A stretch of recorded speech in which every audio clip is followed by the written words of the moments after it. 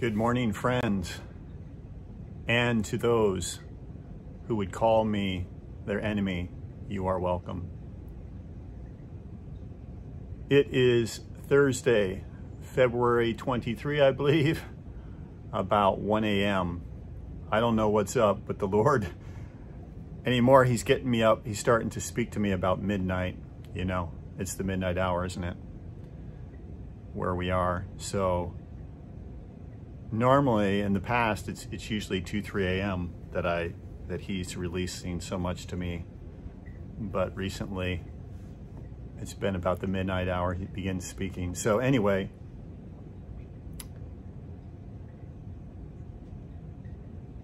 I want to release what He began releasing to me yesterday. And I want to begin in Isaiah chapter 53, verse 13. And I'm just going to recite Isaiah 52, 13 through Isaiah 53. I think it's 13. It begins with, "Behold, my servant shall deal prudently." This is the Father speaking of the Son, Jesus Mashiach. "Behold, my servant shall deal prudently. He shall be exalted and extolled and be very high." He shall deal prudently. He shall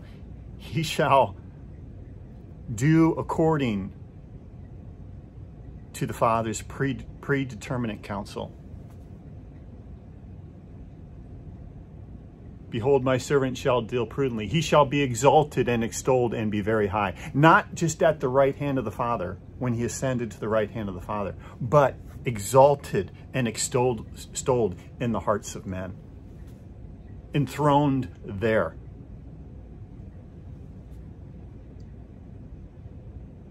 This is what Isaiah saw in Isaiah chapter 6. When he said,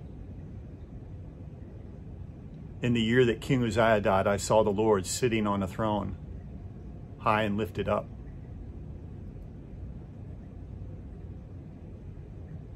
He saw the King of glory in the hearts of men, and the glory filling the earth.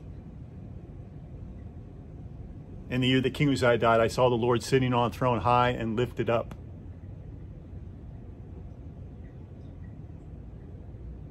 And His train filled the temple." We are the temple. The train filled the temple. "And above it stood the seraphim, each having 6 wings. And with twain covered they their feet, and twain covered their face, and twain did they fly. And one said to another, Holy, holy, holy is the Lord of hosts. The whole earth is full of His glory."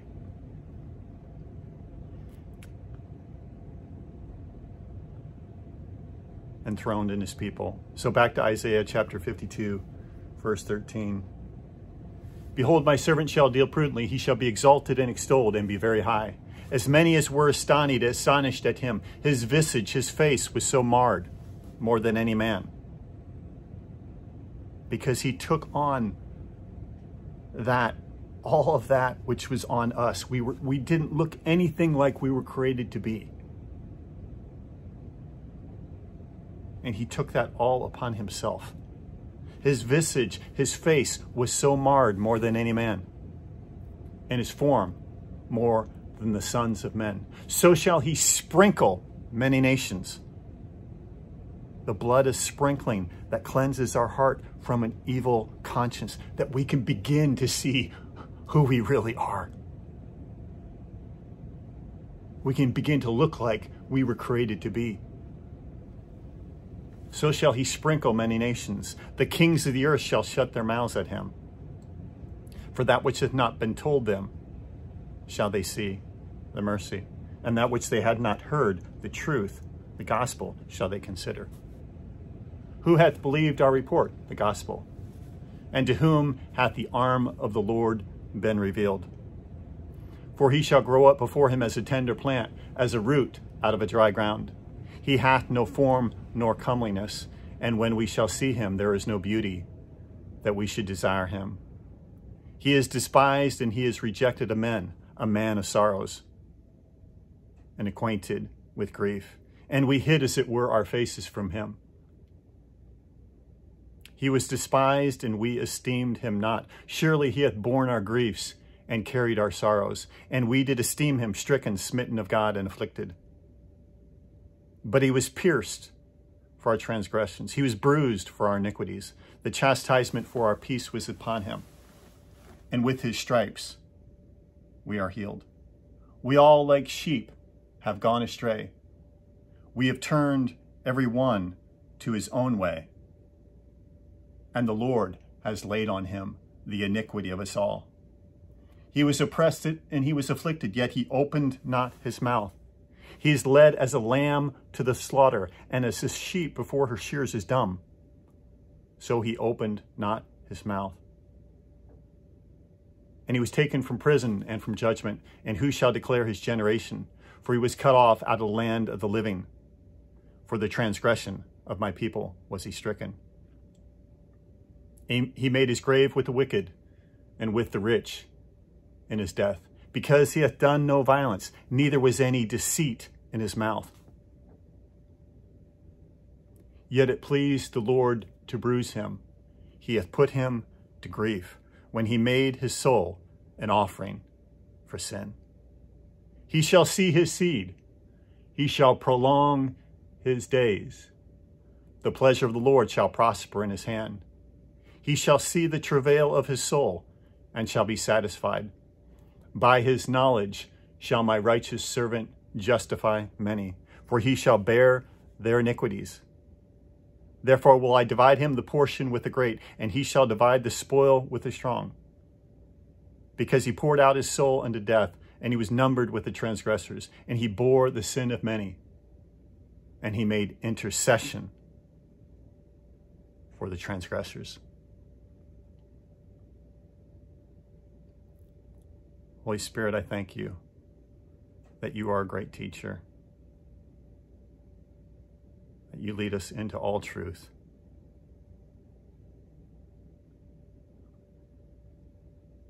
That the Son of Righteousness would arise upon our hearts.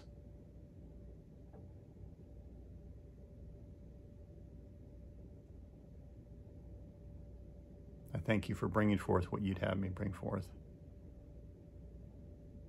in this hour. In Jesus' name, amen.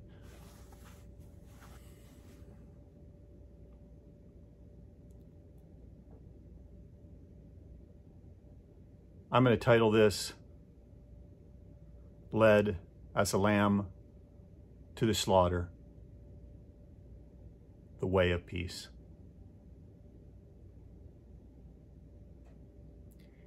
Isaiah chapter 59, verse 8 says, the way of peace they have not known. That was true then, and it is true now, except for a very, very small remnant that understand this way of peace, who really understand the ways of the Lord at all, because these foundational truths have been lost.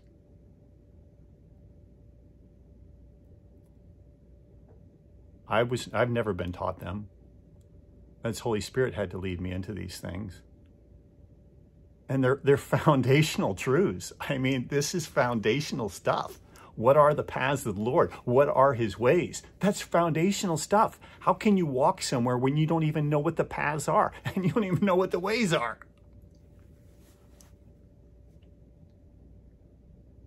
As it says in Jeremiah 6:16, stand ye in the ways. Thus saith the Lord, stand ye in the ways and see and ask for the old or ancient, or it's the olam is the Hebrew, the eternal paths. Ask for the eternal paths. Where is the good way? The way of love. And walk therein. And you shall find rest for your souls. But they said, we will not walk therein. They wanted to walk after the flesh. They didn't want to walk after the Spirit. So these ways of the Lord are the ways of righteousness, holiness, and peace, whereby we enter into union with Christ And these eternal paths are the paths of mercy and truth. Moses cried out, show me your ways, teach me your paths. David in Psalm 25 said, show me your ways, teach me your paths. And verse 10 of Psalm 25, David said, all the paths of the Lord are mercy and truth unto such as keep his covenant and his testimonies.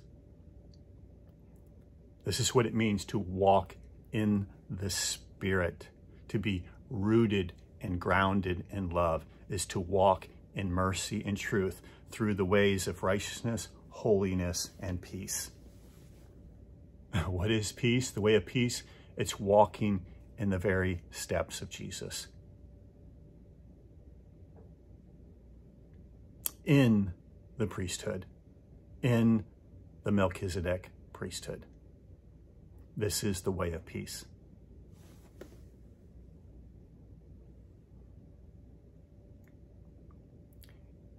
Yesterday morning I awoke and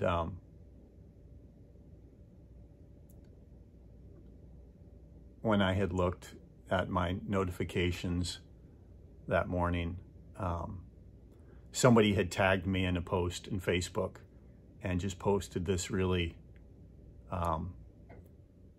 nasty thing, calling me a great deceiver and you know, just really, really, you know, pretty vicious. But you know what? I don't even, there was a time where maybe that, like, it actually hurt a little bit, or, you know, I was like, whoa, I didn't even respond like that at all. I was like, yeah, bring it on. I mean, something shifted. So here's the thing. If those things really like hurt, it's because the enemy still has a place in you in that area. You know, Jesus said, you know, the prince of this world cometh and he has nothing in me. The guy can't move me, you know? He has nothing in me. He cannot manipulate me. And I'm not saying I'm there yet. But he's taken me somewhere, because that may have like hurt a little bit, or even like, oh my gosh. I mean, this guy put out a public post he tagged my name and put this scathing thing out on me. I mean, just ripping me to shreds, right? And I'm like, I didn't even care. I mean, I cared in that what I did is I immediately went to the throne. I took this person that I don't even know. I took him before the Father, to the courts of heaven. I took him before the Father and said, Father, have mercy. Forgive him. And even mercy for myself in any way I missed it, right? But I said, Father, have mercy and dismiss this case. Bless this man. You know, Jesus said, you've heard it said in Matthew chapter 5, I think it's 18, you've heard it said, love your neighbors and hate your enemies. But I say unto you, love your enemies. This is what it means. It's to walk in the way of peace. Love your enemies. Do good to those that hate you. Bless those that curse you. All these things were pretty much in here, right? Pray for those that despitefully use you and persecute you, that you may be the children of my Father in heaven. For he makes the sun rise upon the evil and the good. He sendeth forth rain upon the just and the unjust. Be therefore merciful, as your Father in heaven is merciful. What are you supposed to do to your enemies, or those that perceive you as the enemy? You're to bless them. You're to pray for them. You're to do good to them. You're to be merciful towards them. That's the love of God. You don't respond with vitriol back at them when it came out of their heart. You don't respond in likewise.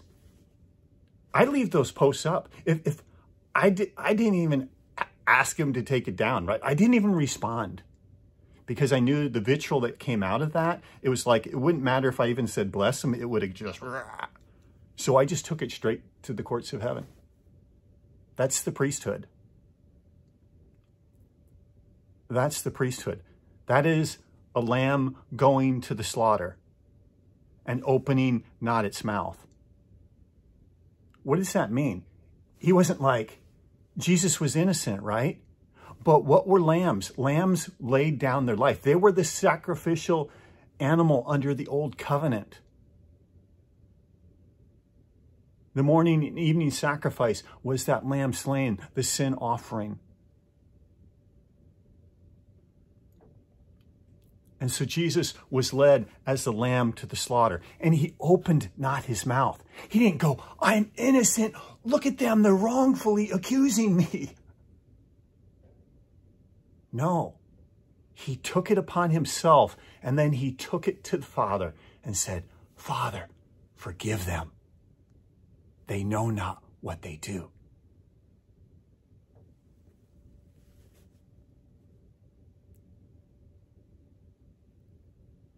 Led as the lamb to the slaughter, as a sheep before her shears is dumb, so he opened not his mouth. He was taken from prison and from judgment, and who shall declare his generation? For he was cut off of the land of living. Now, I'm missing something here. So, because it says, for they all like sheep have gone astray. They have turned everyone to his own way, and the Lord has laid on him the iniquity of us all. See, that's the iniquity of going our own way, our own will. That's joining ourselves to the spirit of Antichrist. See, Lucifer was perfect in all his ways until iniquity was found in him. And so we all like sheep have gone astray. So what he's saying is we're to be of his nature, like a lamb, a sheep that lays down its life for others, to walk in this love. But we went astray. The way of peace they have not known. They won't lay down their life. They won't love like this in this mercy, as my Father is merciful. And so Jesus took that upon him, that iniquity, and took it before the Father and said, Father, forgive them. They know not what they do. And you could say, of course they knew what they were doing. They don't. They don't. This guy didn't know what he was doing. He really didn't.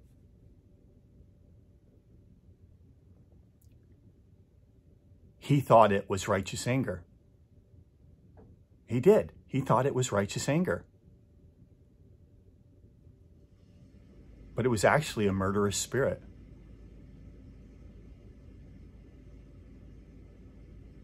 You know that Judas, who betrayed Jesus, why did that rise up in him?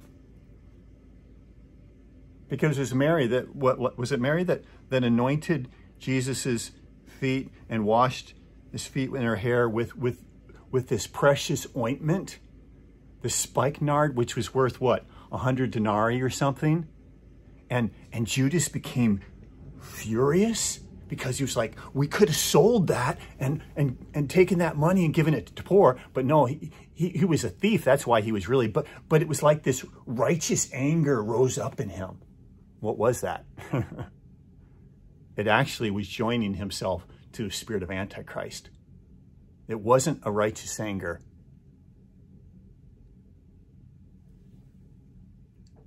But yet, in the person, that's how it's perceived. In the religious mind, it's like, this is righteous anger. They're deceiving my friend, and then they go about to murder you. That's the spirit that murdered Christ, the Antichrist spirit. The Antichrist spirit counterfeits itself as the Holy Spirit. It's the counterfeit Holy Spirit. And those that are walking it think that they're doing what's right. In righteous anger, you're deceiving my friend, and then they go about to murder you.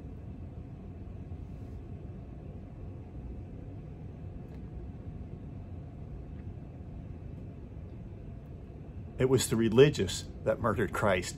It was the spirit of Antichrist that murdered Christ. A spirit that the religious joined themselves to.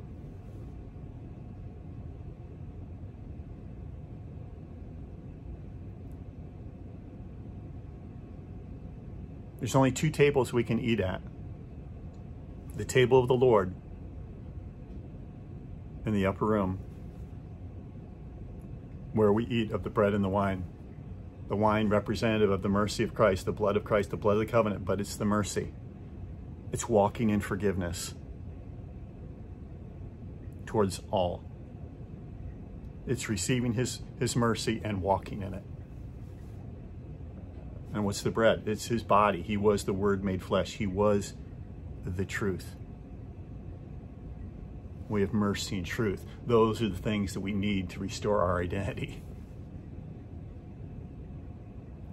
But there's the other table, the table of the enemy, that Proverbs chapter 4:17 speaks of, where it says they eat the bread of wickedness and they drink the wine of violence. That table is juxtaposed to the table of Christ. It is the table of the enemy. The bread of wickedness is the opposite of the truth. It's the lie. It's the lie about who people are. It's the accusation that says, no, you're evil. Or I'm evil, I'm unworthy. It's those lies of the enemy.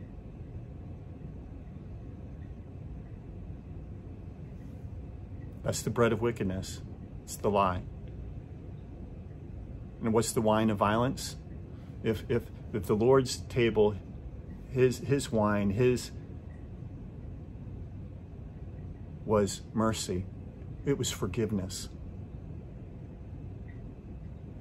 The wine of violence is unforgiveness.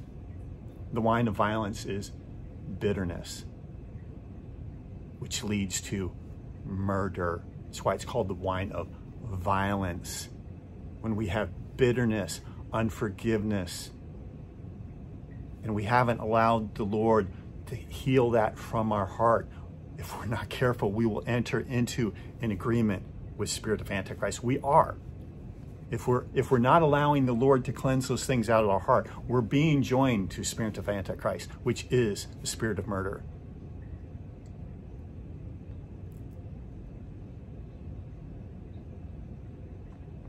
Jesus says, the prince of this world cometh through the spirit of Antichrist, and he has nothing in me.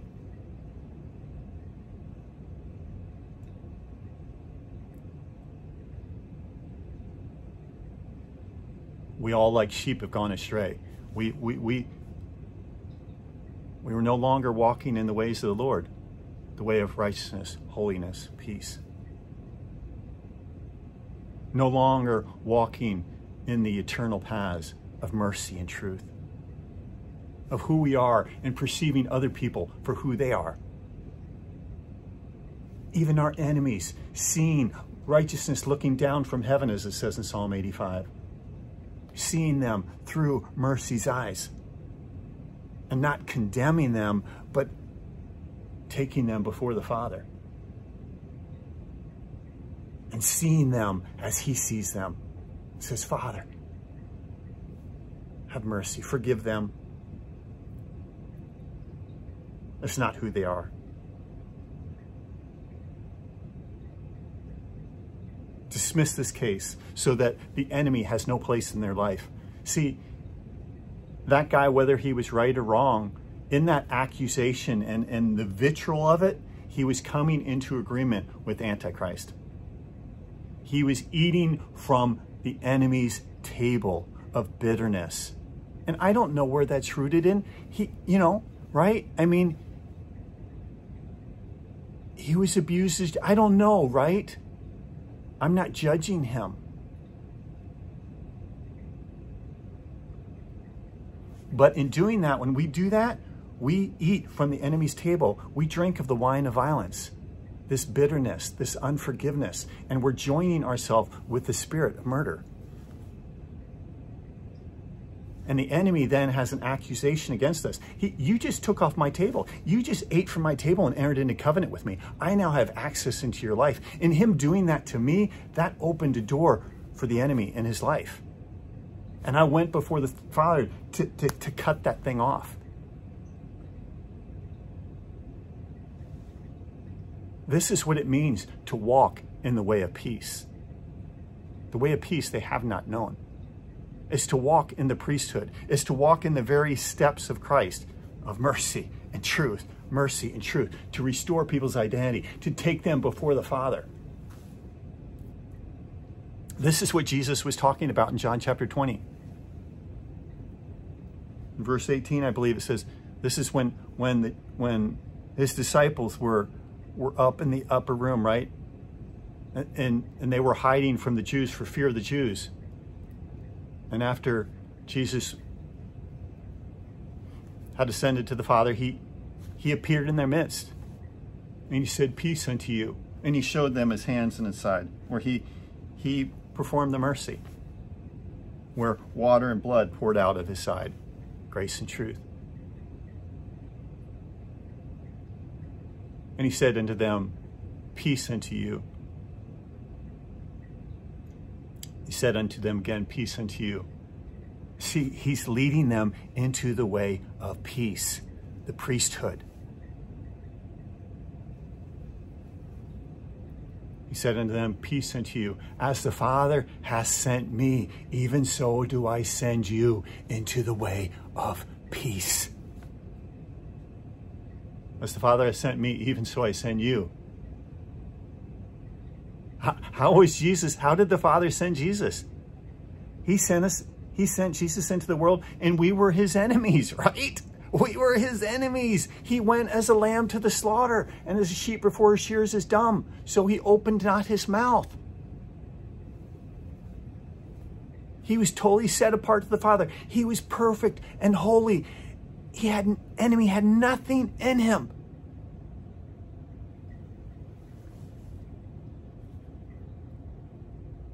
And we, like sheep, are to walk like him. We as lamb are to walk after him. These are those in Revelation chapter 14 who will follow the Lamb wherever he will go. That's the priesthood. That's walking in mercy.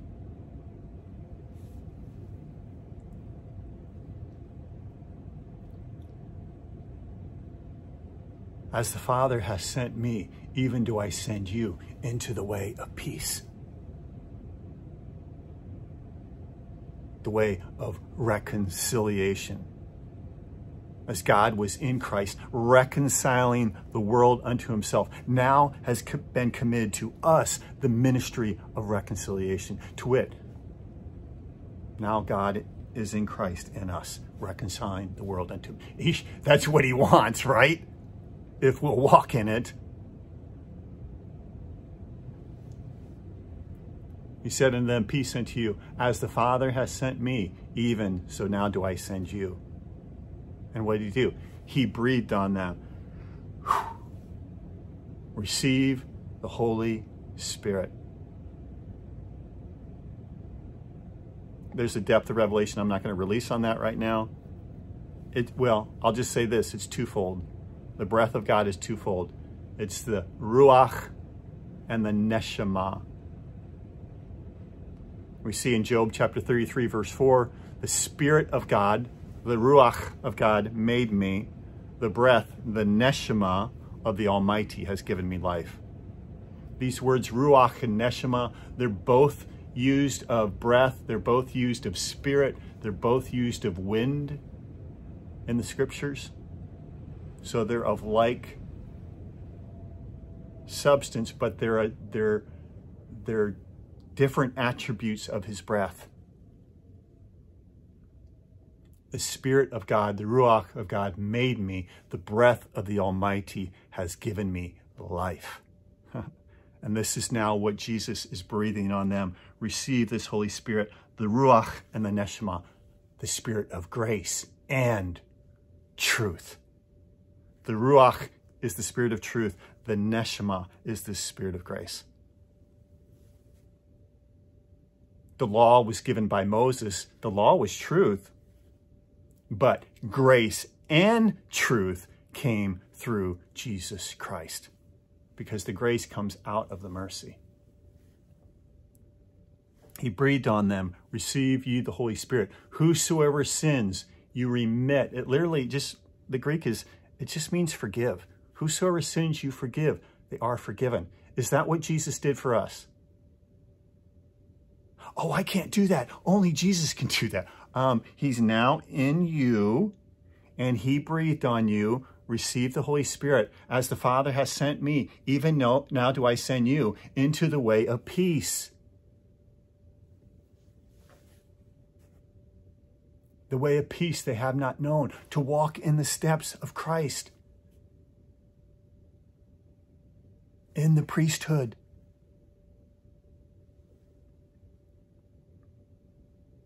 He breathed on them, receive ye the Holy Spirit. Whosoever sins you forgive, they are forgiven. That's what I did. I took it there before the Father. And whosoever sins you retain, the King James says, if you look at that Greek word, it literally means to take. It means to take possession. Did Jesus take our sins upon himself? He did.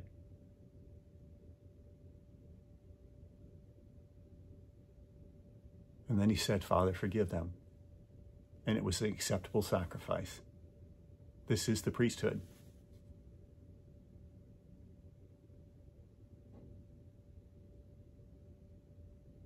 Come up higher. Come up higher.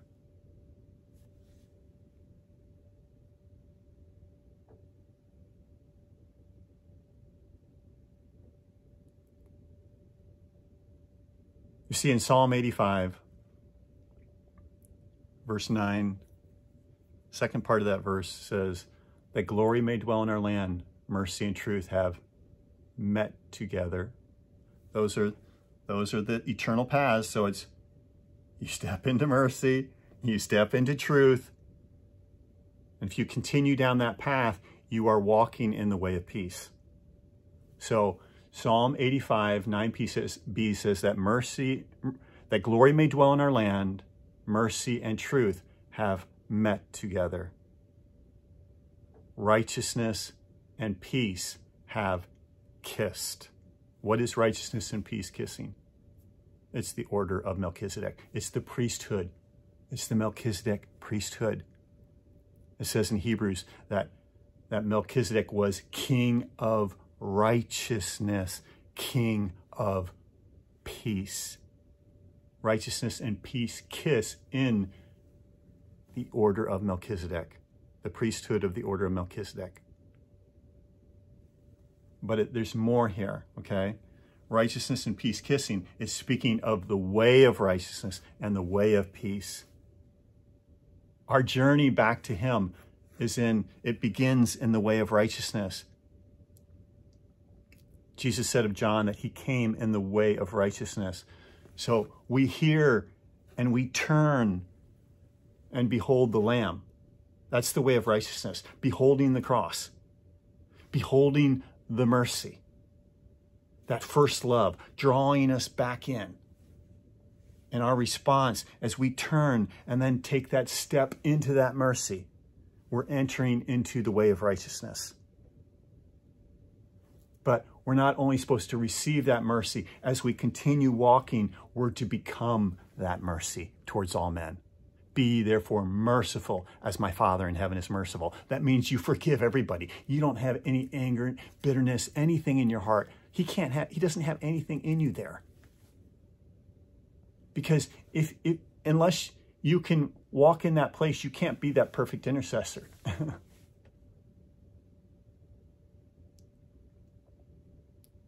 If somebody says something nasty about you and you're like, rah, you know, there's something still there.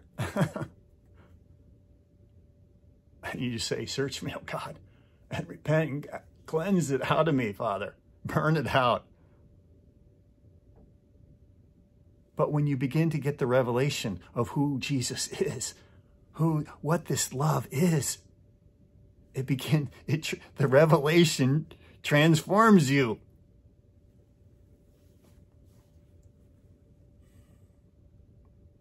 You're allowing him to search your heart. If you're living from this place of revelation, if you're abiding before the lampstand, the menorah, the seven spirits of God, and allowing it, the seven eyes of the Lord, to look into your heart, you're inviting it. You're inviting the revelation of his love, this perfect love. And it transforms you if you'll live in that place, if you'll meditate on his word.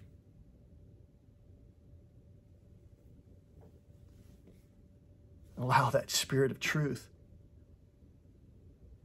to enter into you. And as you behold the Lamb, as you behold the cross, that revelation of that mercy comes into you. Spirit of grace coming up out of that. And grace and truth are meeting. Grace and truth came through Jesus Christ. So our journey begins in the way of the Lord, in the way of righteousness. We turn and we take that first step into mercy.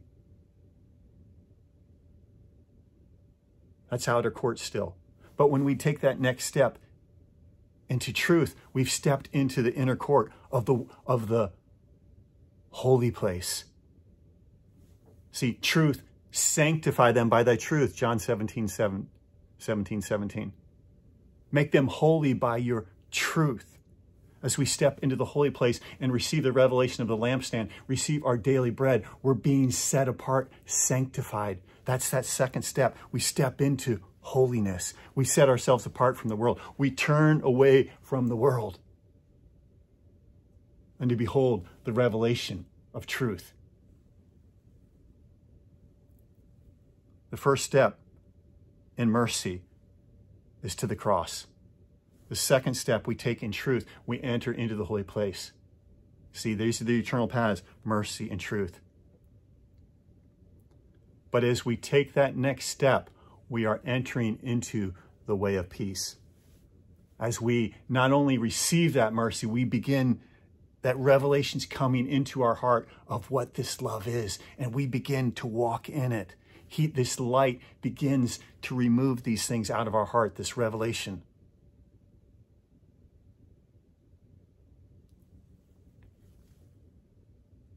What are the ways of the Lord again? The ways of righteousness, holiness, and peace. The way of righteousness is outer court. It begins there, where we turn and we step into that mercy. And then we step into the holy place, which is the way of holiness, the highway of holiness, as we step into truth and abide there. The ways of the Lord are righteousness, holiness, and peace. See, the way of peace is in the holiest of all. Peace is bringing things back together. It's reconciling. It's making at one ment. And so when we step into the way of peace and we walk in that, we're actually abiding in the holiest of all. Abiding a priest forever after the order of Melchizedek. He who overcomes, Jesus said in Revelation chapter 3. Is it verse 12 maybe? He who overcomes will I make a pillar in the temple of my God, and he will go no more out. This is this priesthood.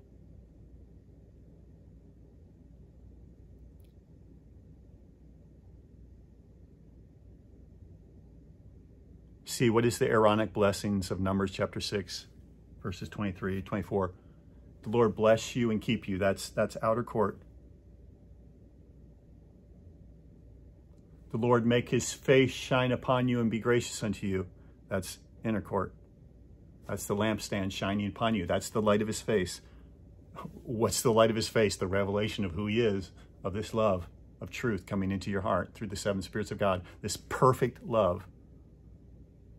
Lord bless you and keep you. The Lord make his face shine upon you and be gracious unto you. And then what's the next one? The Lord lift up his face upon you. That's identity. That's him coming upon you so you walk in his very steps in the full revelation. The Lord lift up his face upon you and give you peace. See, And Melchizedek, righteousness and peace kiss. The ways of righteousness, because the journey began in the way of righteousness, entered into the holiness, and then met with the way of peace. There is righteousness and peace kissing, where we have become this priesthood.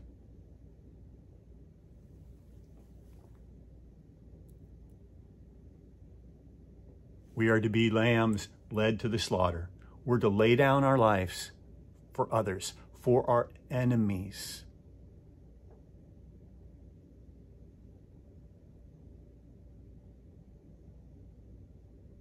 But we have to see who we are, and then we can begin to see who other people are.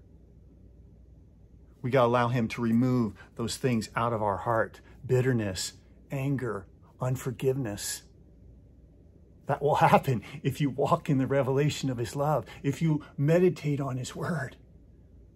Invite Holy Spirit to search your heart. That's what David continually did. Search me, O God. See if there's any wicked way in me. Psalm 139, David said, O Lord, you have searched me and known me. Because David invited him to search his heart, and you have known me. Isn't that interesting? You know what Jesus said to the foolish virgins? He says, I don't know you. Meaning they never gave him the invitation to really search their hearts. That's what he's saying.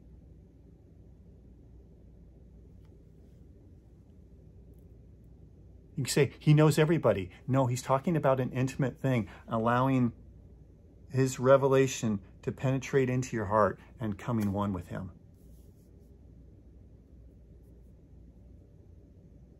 I mean, they were virgins. They were seeking after him, but yet they didn't allow. They didn't say, search my heart, oh God. You have searched me and known me. You know my down sitting and my uprising, David says.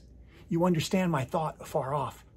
You compasseth my path. You winnoweth my path and my lying down, and are acquainted with all my ways. For there is not a word in my tongue, but lo, O Lord, you know it altogether. You beset me behind and before, and have laid your hand upon me. This is my beloved Son, in whom I am well pleased. Such knowledge is too wonderful for me. It is high, I cannot attain. What's David talking about? To know the love of Christ, which passes knowledge. How did that happen? He allowed the Lord to search his heart, and those things began to come out, and he could begin to walk in the paths of mercy and truth. He could walk in the ways of the Lord, the way of righteousness, holiness, and peace. All of them merging together into the priesthood. Our journey back to becoming this love. That is the tabernacle of David. That is our journey through the tabernacle of David, from the way of righteousness and then merging with the highway of holiness, and then all those three merging in the way of peace. In the steps of Jesus, the most narrowest path of mercy and truth. It's pretty simple. Mercy, truth. Mercy, truth. You not only see yourself that way, but you see all men that way. Friends and enemies.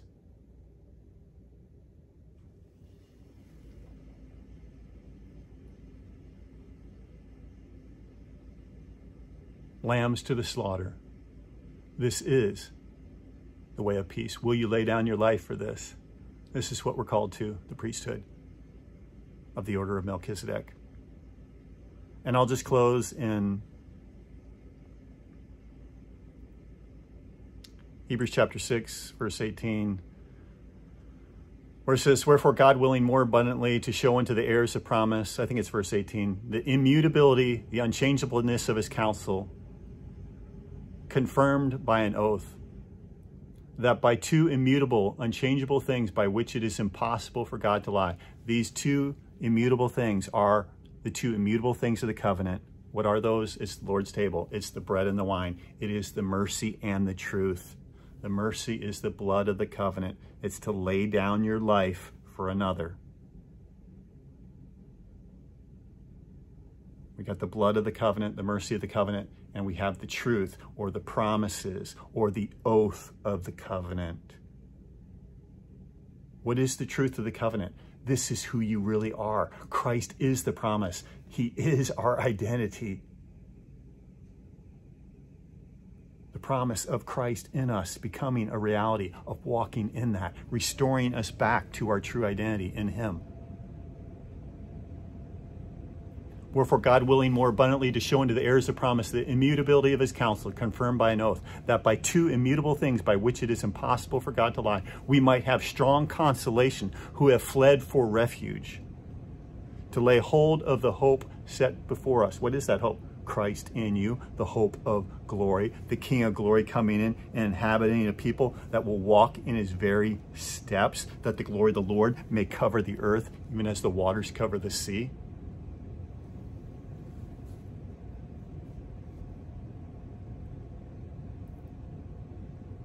That we might have strong consolation who have fled for refuge, to lay hold of the hope set before us, which hope we have as an anchor of the soul, both sure and steadfast, and which enters in behind the veil into the holiest of all, in this way of peace.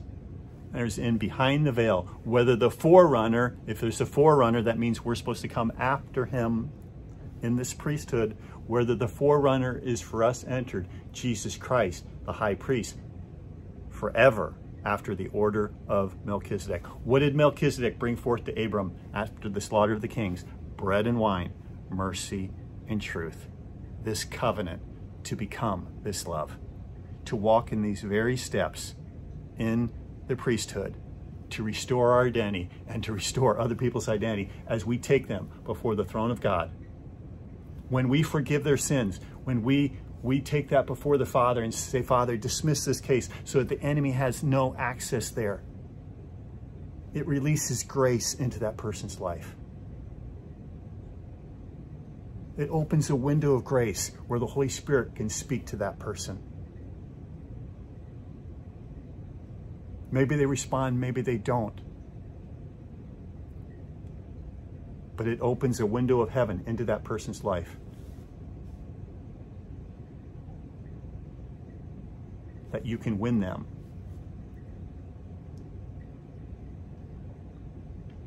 Holy Spirit, thank you for teaching us.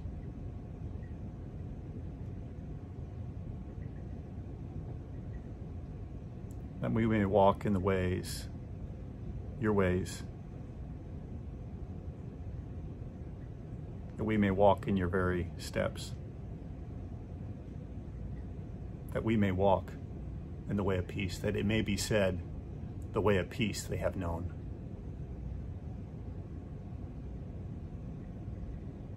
This people have I formed for myself. They shall show forth my praise. Peace, peace. Shalom, shalom.